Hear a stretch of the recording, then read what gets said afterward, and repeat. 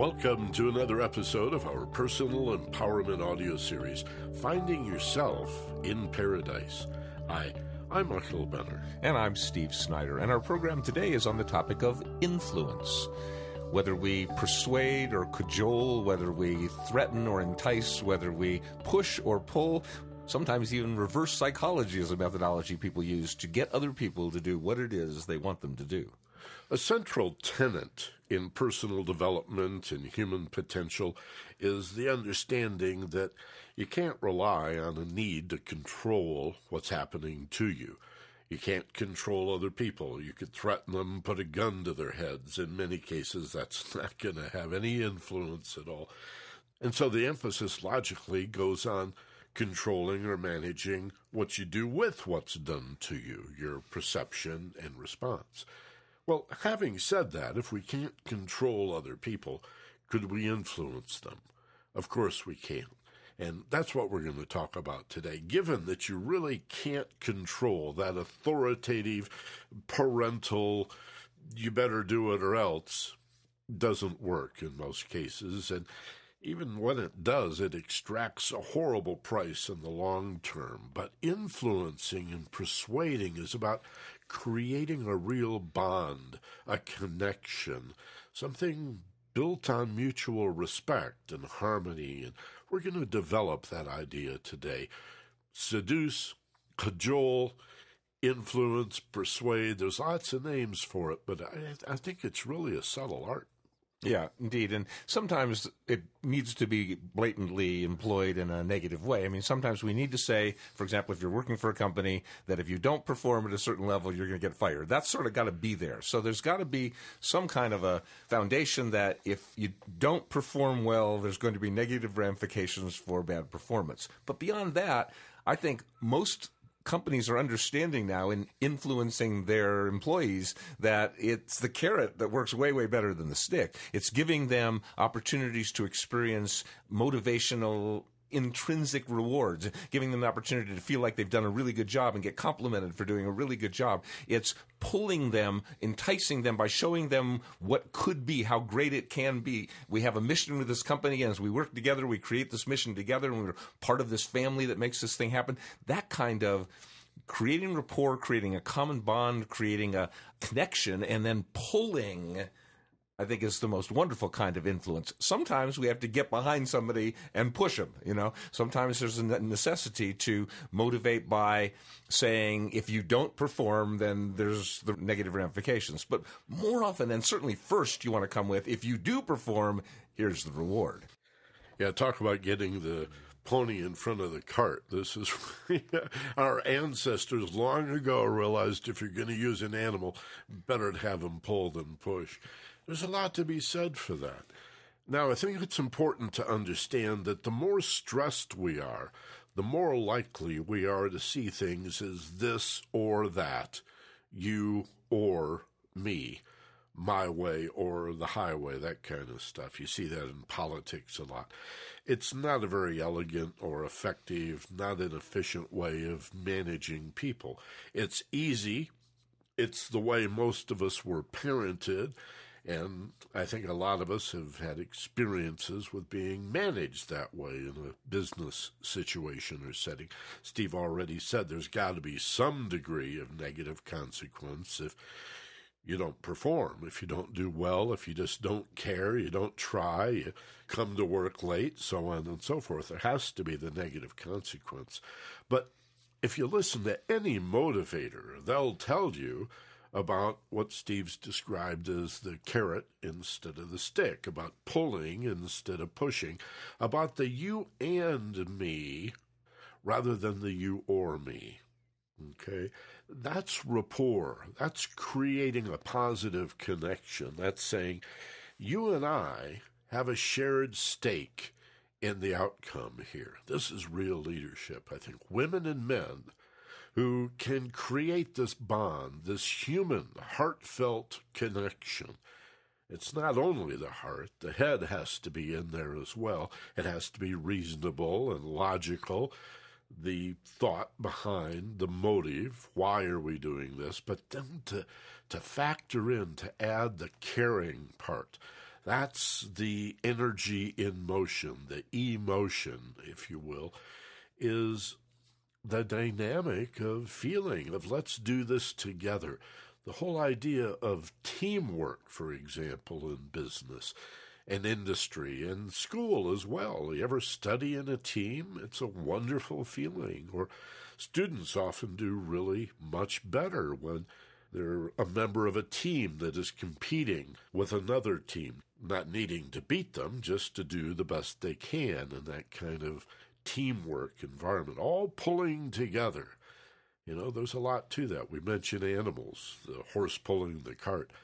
Well, imagine 20-mule team Borax getting all those mules to feel the harness and pull at the same time in the same direction and experience each other.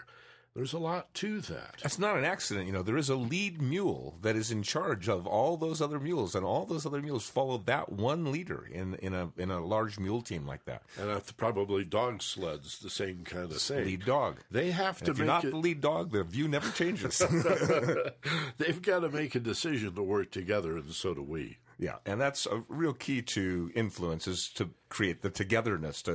We are on the same side of the table, not on opposite sides of the table. We're on the same team, we're not on opposing teams. That's the rapport that we're talking about. Really, the key to influence are really like three different aspects of influence. One is like, what are you trying to influence them to do or be or have or believe, or that it's the content part of influence, like, you know, believe the way I be, vote the way I vote, buy what I'm selling, that kind of influence.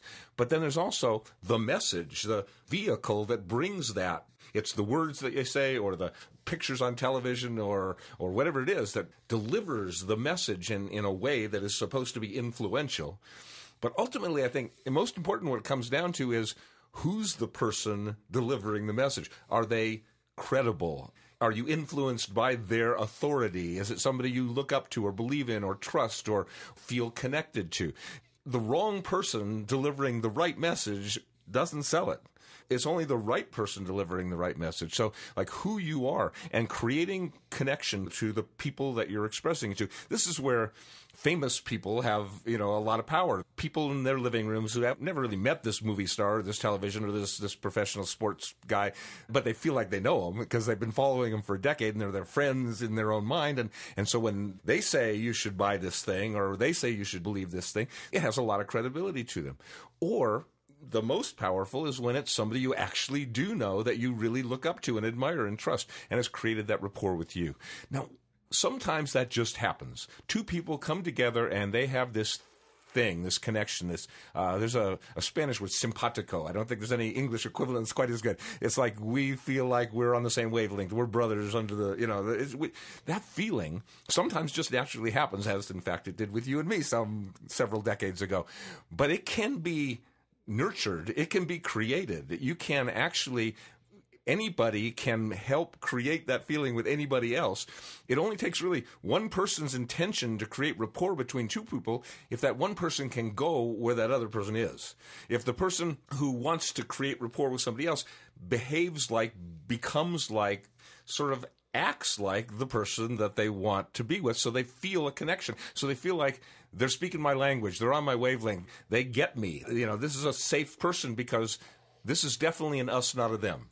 And so we do that by creating a familiarity, a sense of rapport comes from often being on the same wavelength with the way we think. Like visual people connect better with visual people, auditory people with auditory people, kinesthetic people with kinesthetic people. So if I'm a visual and I want to connect with a kinesthetic, I can just behave more kinesthetically, which means I'll slow down my speech and I'll take some deep breaths and I'll start talking about my feelings and what I understand and what makes sense to me. And all of a sudden, the person who I'm with, when I was talking like this, that doesn't feel like me, that doesn't feel safe, but now I'm talking like this.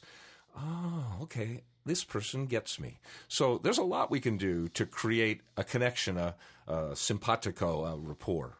I think the law of attraction, the idea that you reap only what you sow, that what goes around comes around, you have to give away the very thing that you want to receive, is real important in relationships. In other words, if you want a connection with somebody, you have to give something that you'd like to get back. In other words, if you want credibility, you have to offer that.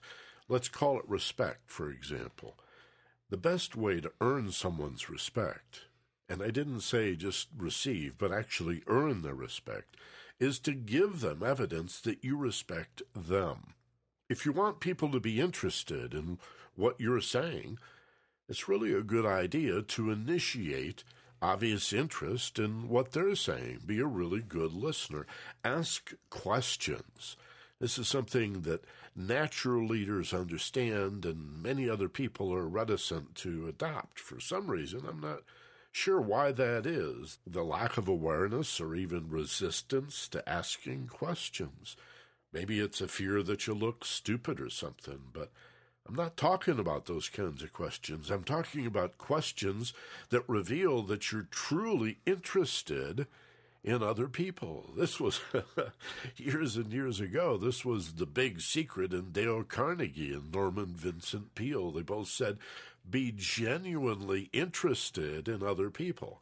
Don't feign it or fake it. Be sincerely interested in other people, in what they think, in how they feel, in why they feel and think and behave the way they do. And if you give that away, guess what?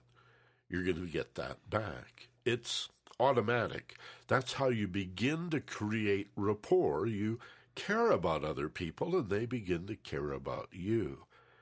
Love is too big a word, and it's overused to say you need to love other people, like love your enemy.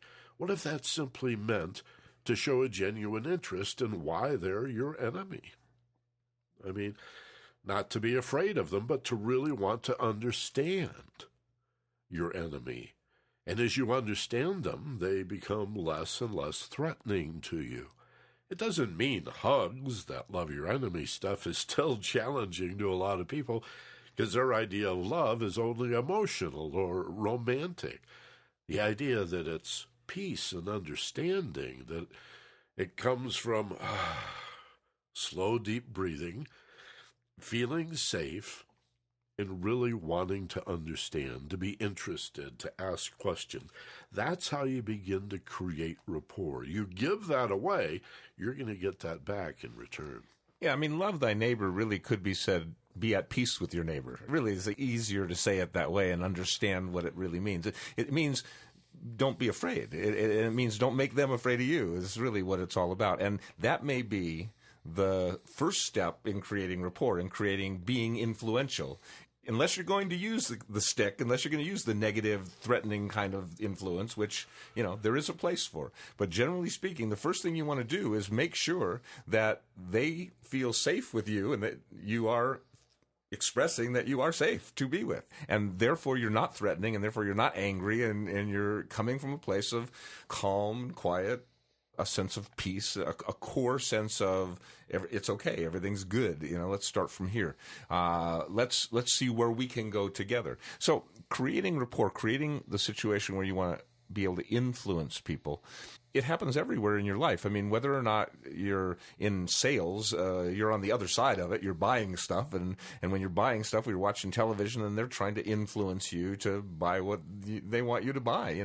They do it a lot with the negative side. They do it a lot with you aren't okay unless you have this product. But they also do it with the positive side, like look how great you'll be if you have this product. So either way, they're attempting to influence you. They're attempting to get you to do what they want you to do, and they study this. I mean, this is something that's been really deeply researched, and we know what it takes to get people to do, for the most part. I mean, there'll always be exceptions, but we know how to get enough people to do what it is we want them to do through marketing, through advertising, through branding, through commercial methodologies of getting people to see what you have and make them feel either inadequate without it or have the fantasy of being more adequate with it. Many years ago, I did a keynote address, a motivational speech for a big water company in Southern California. And I had to do an hour and a half, so I sort of snuck up on my big point, and that was this axiom that you can lead a horse to water, but you can't make them drink. And I played that out as long as I could before I brought up the little-known option or alternative that you could make the horse thirsty. You don't hear that. You hear people say you can lead a horse to water, but you can't make him drink. Yeah, you can. Why do you think they have salted nuts on the bar down at the corner? And they're free, right? You don't have to be Einstein to figure out that's going to make you thirsty, and you're going to buy more beer or whatever. So you can motivate with the carrot better than the stick. Steve's right. Sometimes you have to show the stick. It has to be there. But and the stick doesn't mean literally physical violence. No, I'm just saying. It means that the negative ramifications. Exactly. But the carrot and the stick is the saying. And so you can't force the horse to drink, but you could make the horse thirsty. That's what we're talking about. That's at the core of creating rapport and influencing other people. Not necessarily if they disagree and now you've made them do a 180 or caused them to abandon their position and now they're in total agreement with you. What if they just acknowledge that you have a point? What's the best way to do that? I've already suggested it. Acknowledge their point. Understand that instead of all differences being opposites, which is rarely the case, although that's the way the human mind tends to work. Especially when stressed. There you go. You took that right off right off the tip of my brain. Particularly when stressed, we tend to see all permutations as opposites. Any variation, any difference. Like a married couple, they might agree on 99%, and yet that 1% can get exaggerated into this opposition where you forget the other 99 and get all worked up. Again, what if you give what it is you want to receive? I think that's real leadership. Give that acknowledgement of their position. Say, I don't really agree with you, but I can see how you'd feel that way. You know, I'm not sure that you and I are on the same page here, but I can understand how you'd arrive at that position. That makes sense to me. What's the cost? That's so intelligent. Now you've made it safe for them to return in kind. This is what rapport is. And this is a way to begin to influence people. Now they're open to your argument. If you can get acknowledgement, you're halfway to agreement. You don't really need to go for agreement right out of the gate. How about just some interest and a little bit of acknowledgement? Give that, and you're likely to receive it. One of the most obvious places we use influence is in sales. So let's talk about how do you sell something to somebody? And that's essentially how do you influence them to choose to buy? So let's say I'm a used car salesman and I'm standing on the car lot and a customer walks up. How do I know what approach to take with that person? Well, the one thing I can find out pretty quickly is, as I mentioned earlier, whether they're experiencing the world primarily as visual or auditory or kinesthetic. And how can I do that? Well, it's really quite simple. All I need to know is the different traits they have. Like visual people talk really fast, and they use lots of hand gestures, and they look up, and they breathe shallow, and they blurt stuff out a lot. Whereas auditory people love the sound of their voice and speak evenly with those FM DJ mellifluous kinds of tones, looking to the sides for their information. Who is he talking about? No, I don't know. Who could I be talking about?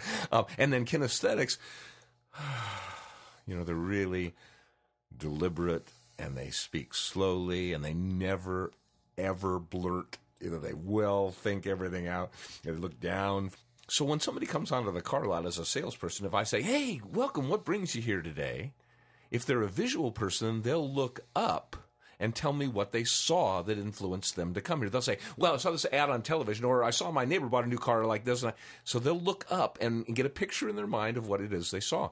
If you ask an auditory and you say, what brings you here today? The auditory will look toward the side, toward their ears, and tell you what they heard. They say, well, my neighbor told me about, or I was listening to the radio and I heard. And if you ask a kinesthetic, say, what brings you here today? Kinesthetic will pause, think about it, look down, and tell you, just feels like it's time to get a new car. So you get a sense right away. If they talk fast and they look up and they talk about what they saw, they're visual. If they talk evenly and look to the side and tell you about what they heard, they're auditory. And if they look down and get in touch with what they're coming from inside of them that motivated them to do it, then they're probably being kinesthetic. It really doesn't matter if that's what they always are. All that matters is that's what they're being right now. And that's the connection you need to make right then. So if it's a visual person and they're talking really fast to me, then I'll talk really fast back to them, and I'll point out cars and show them the car, have them look at the car and come inside and look at that wraparound steering wheel and look at that beautiful emerald green color. And what do you think the neighbors will think when they see you drive home in a car like this and you get them to picture themselves in the car? See, the key is if you to get a visual to buy something, you want to get them to see themselves owning it.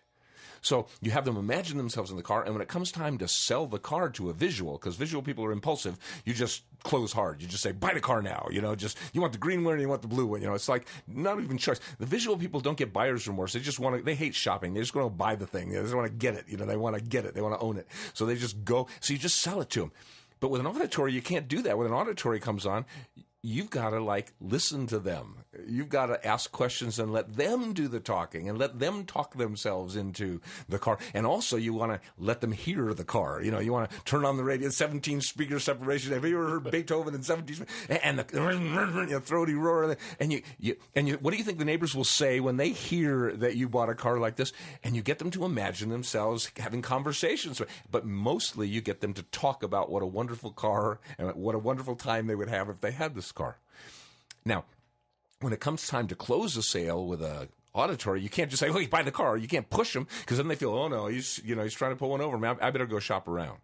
So with an auditory, you got to make them feel safe. You got to say something like, if you buy this car now and see the same car for less money next month, I'll make the difference up to you.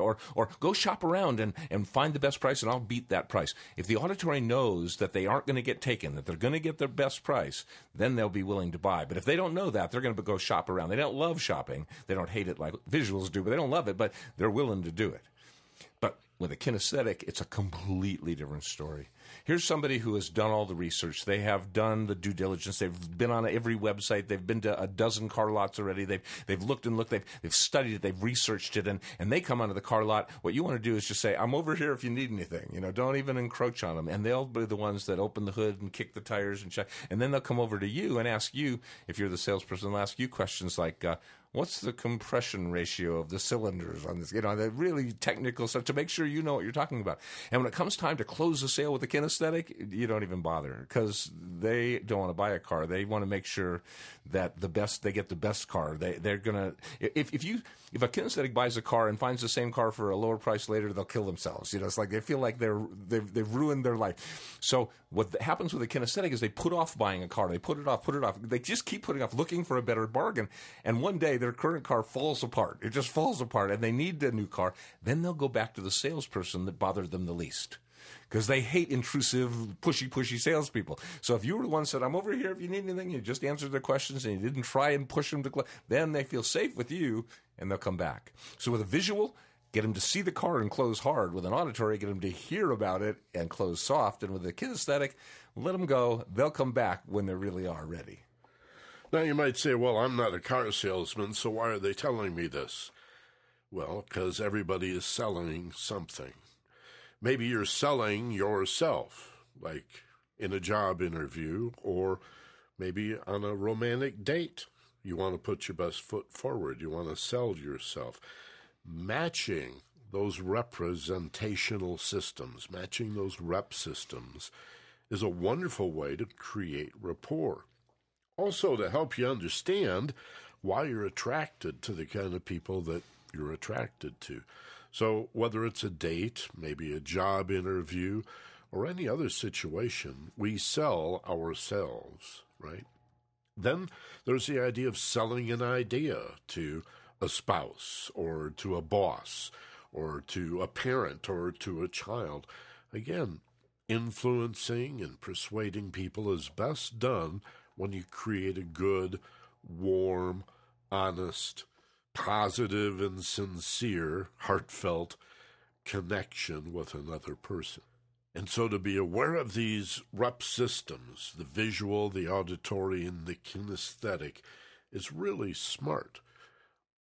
Everybody's all three, but the vast majority of people favor one over the other.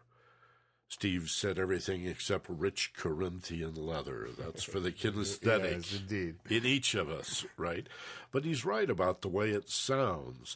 I remember going to a motorcycle convention, and although you weren't supposed to start the bike, somebody started up a Harley in the middle of this meeting, and everybody just freaked because part of what it means to be somebody that owns or really likes Harley-Davidson is that blah, blah, blah, blah, blah, blah, blah, and the sound that motorcycle makes. That's the whole thing for auditories who like to ride big bikes.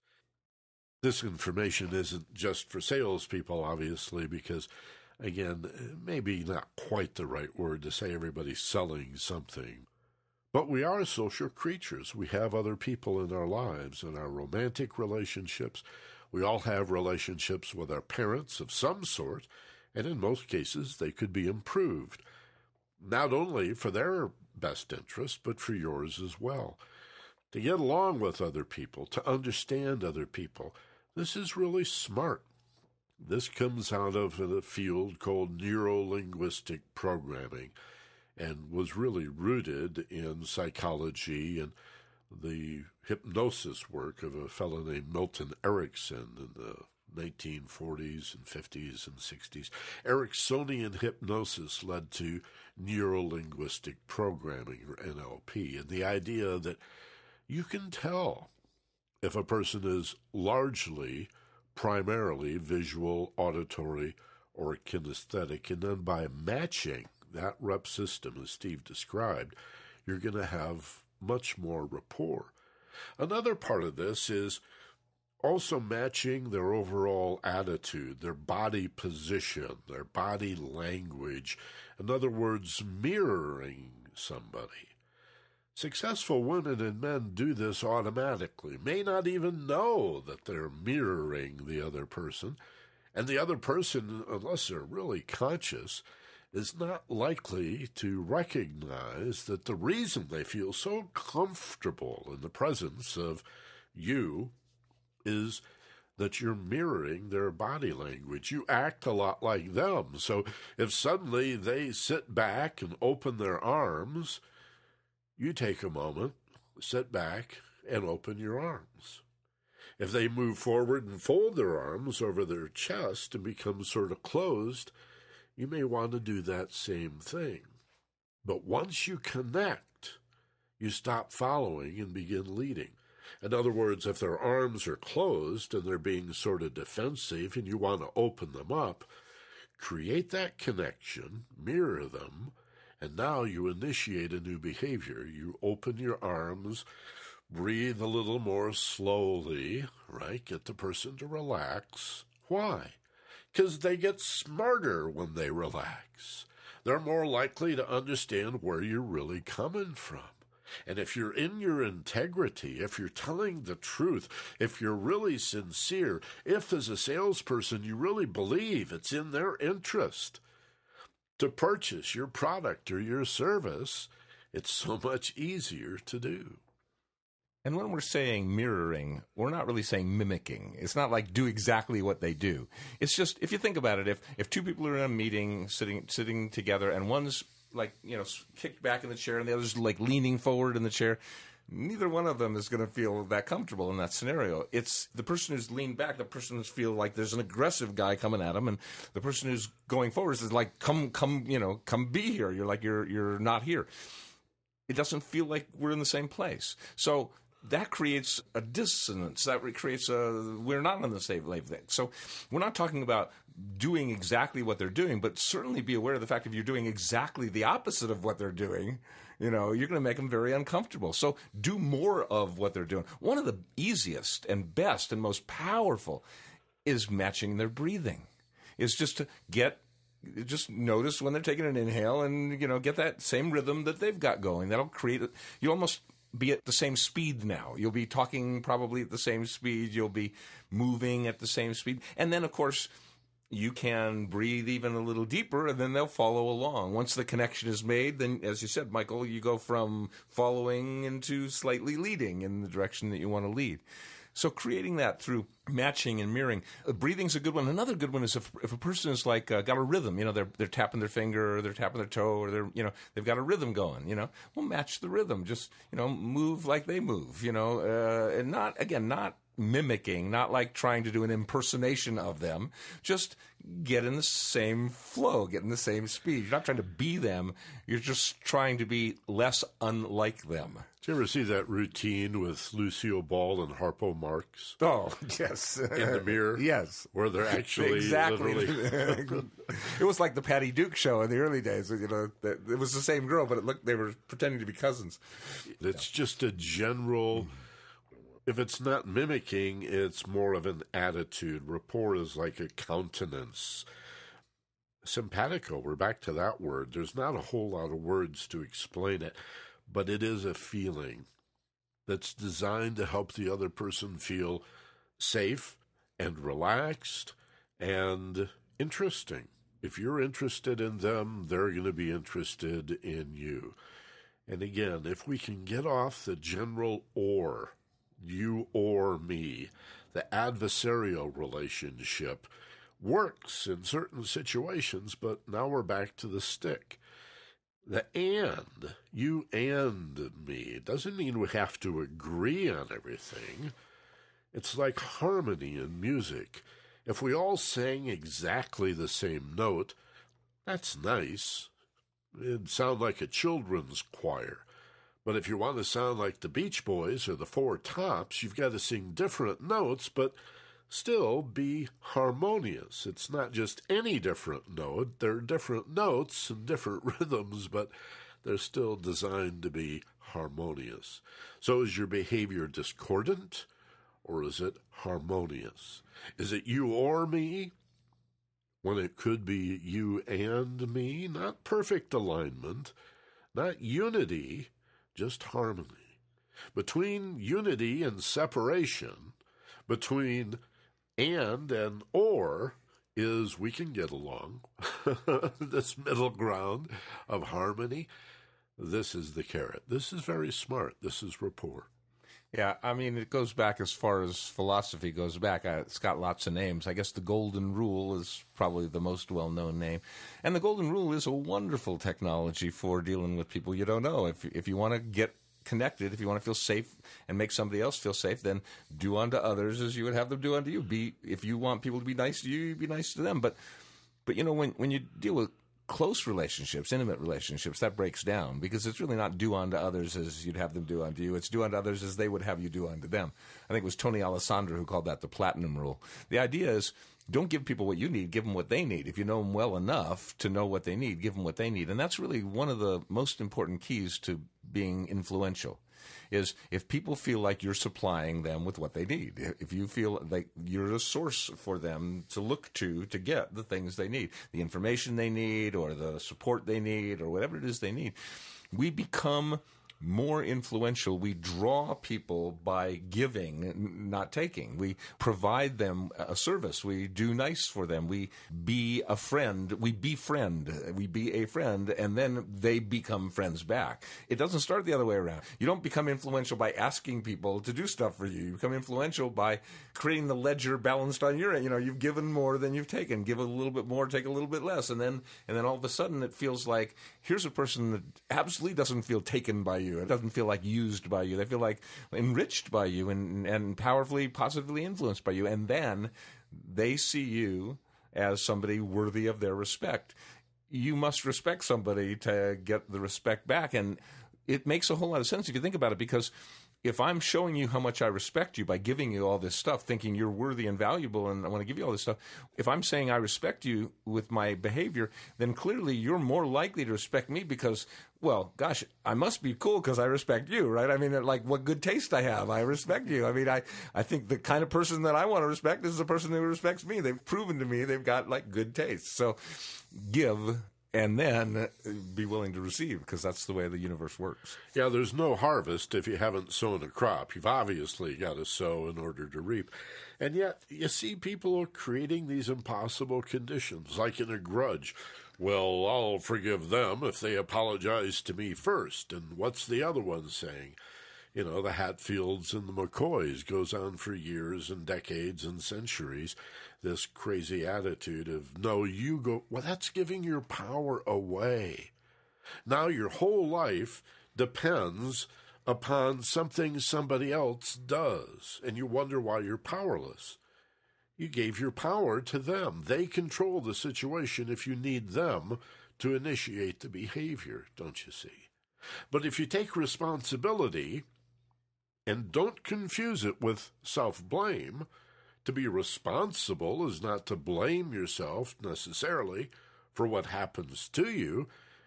It's the ability to choose a responsibility. And now you've empowered yourself. I will choose my outlook, my attitude, and I will choose my response. Instead of the knee-jerk reaction, I'm going to initiate a response. That's very empowering. It's a choice people make to be influential to a certain degree or not. Some people don't want to show their power. They just want to hide their abilities. But there are other people who say, no, I want to go make a difference. I want to change the world. I want to be influential. And for both Michael and I, that was a very early decision we made in our lives. We're not going to hide. We're going to get out there in front of people and talk about the things that matter to us. And for me, I consider myself to be a very influential person. And I think it's primarily because I've had this idea inside my mind all my life virtually that I want to help other people make their dreams come true. That's one of my favoriteest things in the world, is to help other people make their dreams come true. And people like that about me. It's that's a nice quality you got there, Steve, helping me make my dreams come true.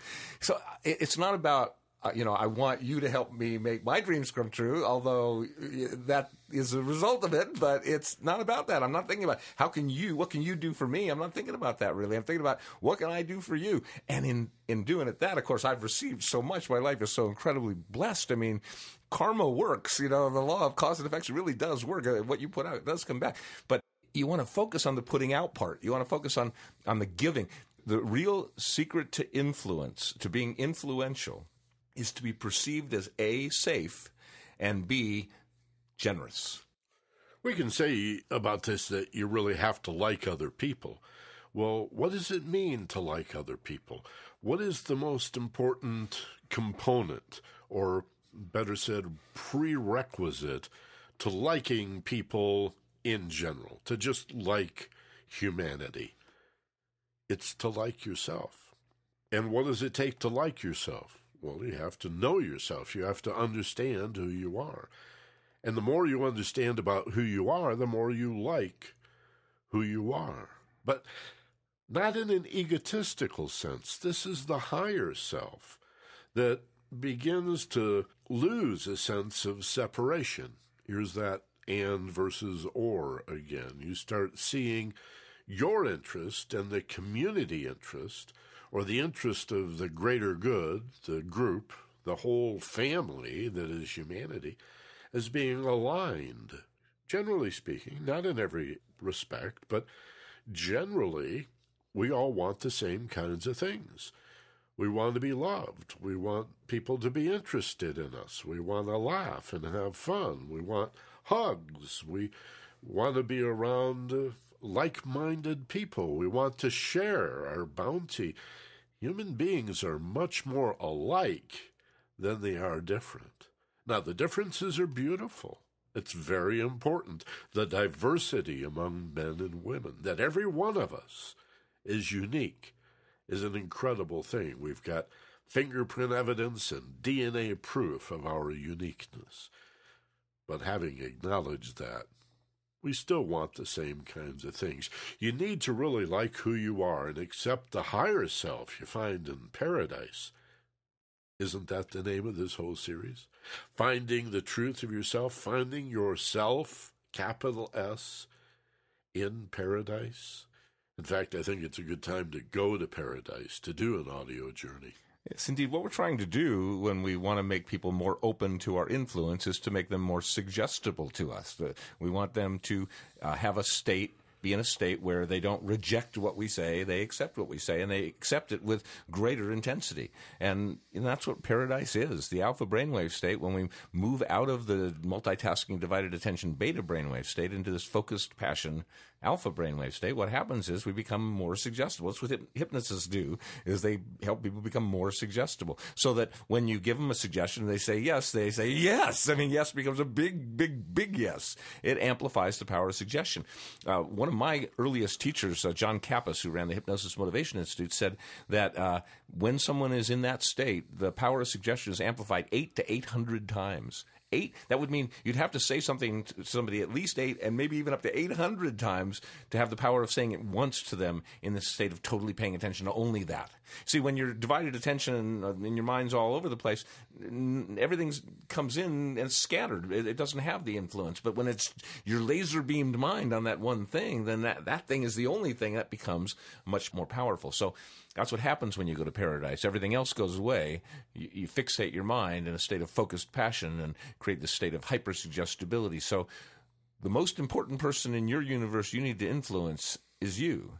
And this is the place to do it. So take a deep breath. It always starts with that. Lets your brain know you're safe. Take a deep breath or two. Get comfortable in your chair or wherever you are. And another deep breath. Hold at the peak. And now as you release, find your center and feel the peace. All the tension does release. Virtually all the anxiety inside of you does cease. And you're free of the confusion, clear and at peace.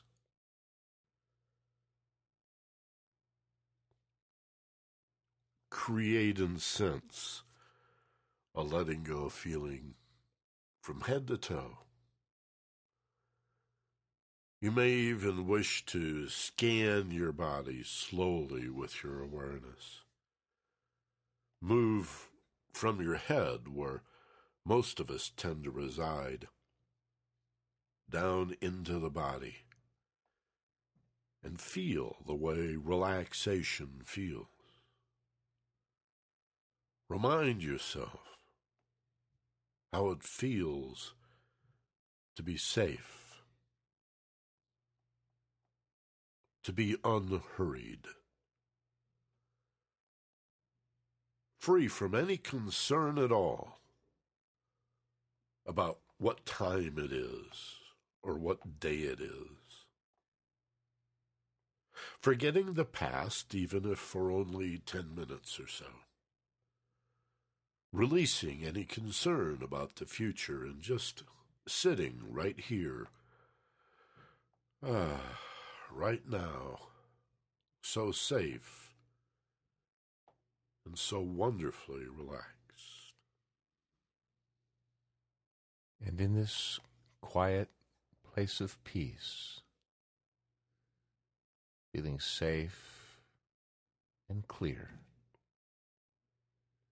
feeling confident and positive and free of any fear,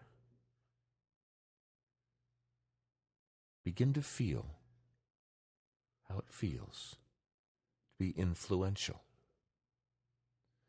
Just the core of that feeling, the essential. That people care what you say.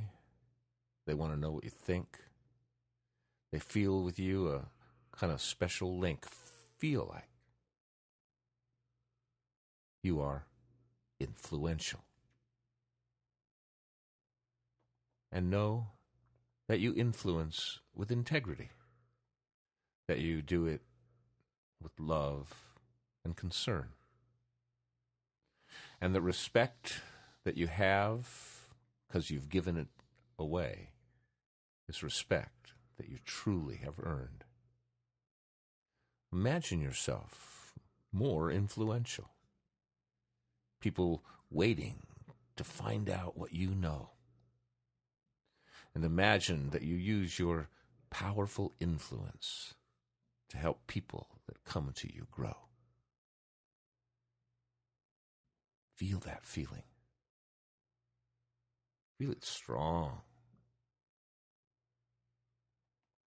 Feel influential. And as you move along, as you give the respect, you give the care, you're the first person that says, I'll share. Then you'll find what's essential and will become influential.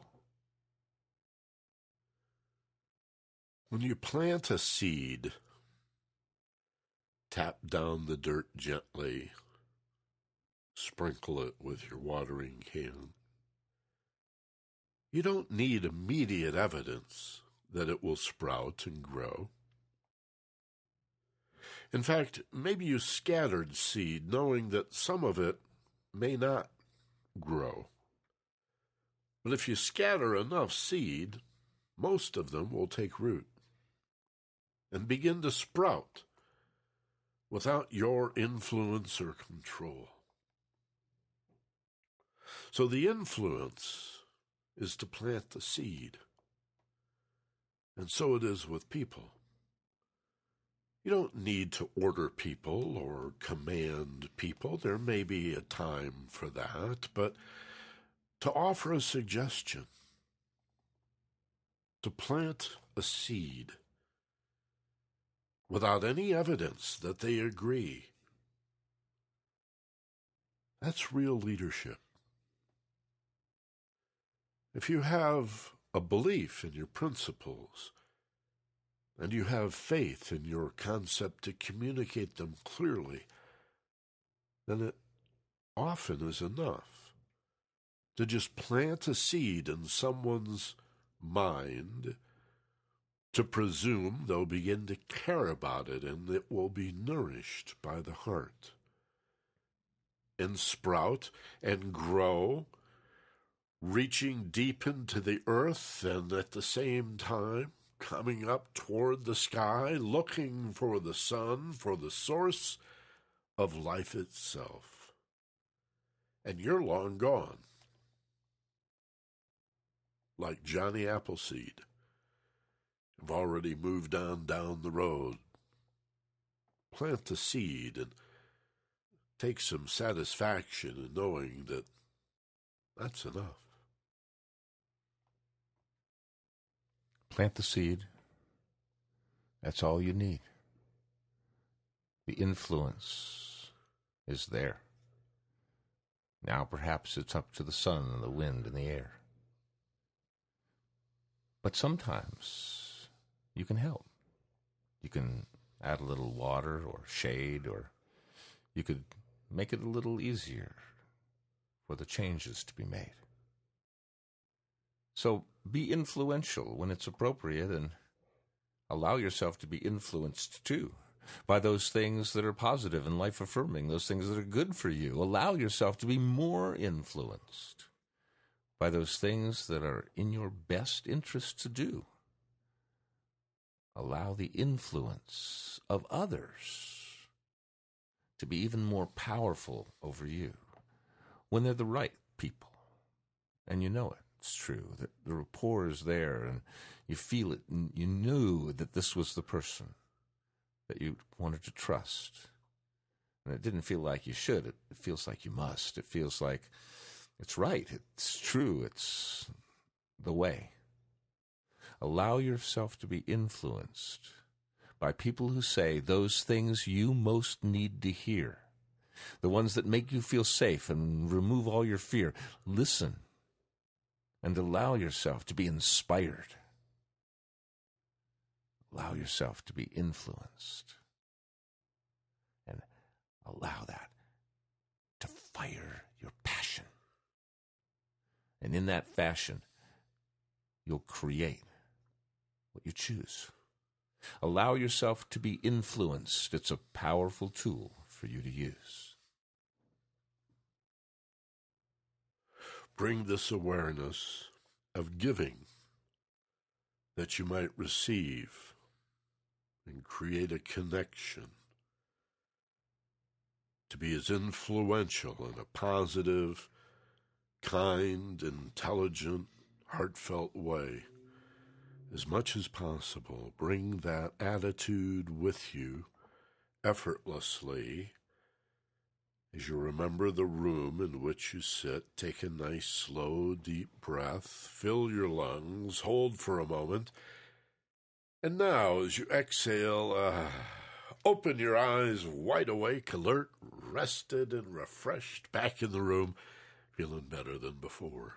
You know, I used a phrase in the guided imagery, influencing with integrity, which is actually a wonderful book. Maybe the best easy book on the subject of neuro-linguistic programming and on creating rapport and all that. It's old. I mean, it's probably from the 70s, I'm thinking. But Jeannie Laborde is the author, Influencing with Integrity. I really think it was the first book that I read on NLP that wasn't written for like a therapist, that wasn't written. Bandler and Grinder, the developers of it, really, their books, Frogs into Princes and those kinds of books, were really about pretty clinical, whereas Jeannie Laborde's book was really more like how to run a meeting or how to sell something, or it was pretty good stuff. Influencing is a very important part of life, and being influenced so that, you know, you're not alone. You get to be inspired, you get to be motivated, you get to be filled with passion by sharing a dream with other people as well. So open yourself up to being more and more influenced by the right people and more influential to the ones you need to be. That's a real good point. I'm glad you made that. Part of being able to influence other people is understanding why they have influence over you. Indeed. Yeah. So understanding, again, we come back to that word. That's such a rich and wonderful concept. Beyond knowledge, understanding, really grokking it. There, we'll go back to the 70s. To the 60s, I think. That's the 60s. That's Stranger to Strangeland, Robert Heinlein. Really grok it. Hey, thanks for being with us. Join us next week as we continue our Finding Yourself in Paradise Personal Empowerment Series. As always, be gentle, love life, and take care of each other. For Steve Snyder, this is Michael Benner. Aloha from Maui.